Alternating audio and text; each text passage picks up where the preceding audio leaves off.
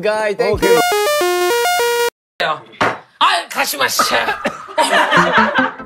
It's no secret that Jin and Suga really love alcohol. When they drank together at Suchuta, the discussion about liquor was very intense and unhindered, as if they really understood and discussed it often. Suga once said that he could drink alcohol with a level of 57% several glasses even though it was already very high.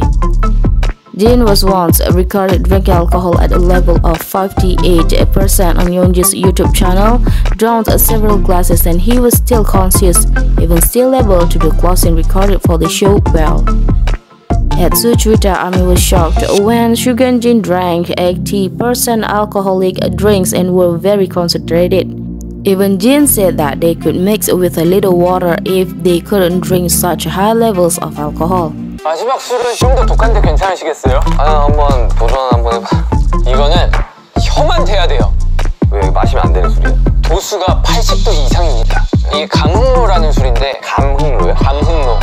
이거는 제 레시피와는 전혀 관련 없이 그냥 새로 만든 거예요. 이거를 이제 혀만 대는 순간 와, 이게 술이구나. 아 진짜? 형 어떻게 먹었는데 이걸? 일단 처음에 맛을 볼 때는 혀만 댔고 그 다음에 먹을 때는 물과 1:1 비율로 섞어서 도수를 40도 정도로 낮춘 뒤에 먹었죠. 이거는 진짜 맛만 보세요, 맛만.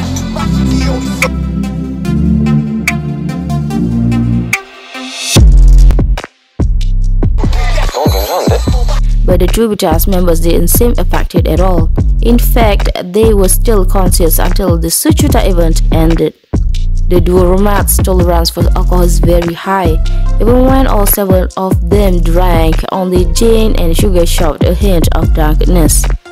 Jin said he and Suga would get drunk if they drank all night, but they reduced it because they took care of their health.